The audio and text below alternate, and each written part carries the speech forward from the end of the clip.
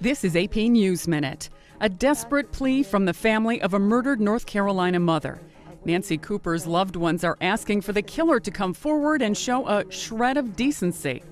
At this time, authorities in the Raleigh suburb of Cary haven't named a suspect. Nelson Mandela is celebrating his 90th birthday today by urging the wealthy to share with the poor. The anti-apartheid icon is having a quiet celebration at his rural South African home. At least 4 people are dead after a tropical storm pounded southern Taiwan with as much as 44 inches of rain in just 24 hours. The powerful storm is now moving from Taiwan toward China. The salmonella scare linked to tomatoes and possibly hot peppers is changing Americans' grocery habits. Nearly half the people questioned in a new Associated Press-Ipsos poll say they've stopped buying the items because they're afraid of getting sick. And more than a quarter have thrown things out. Sandy Kozel, The Associated Press, with AP NewsMinute.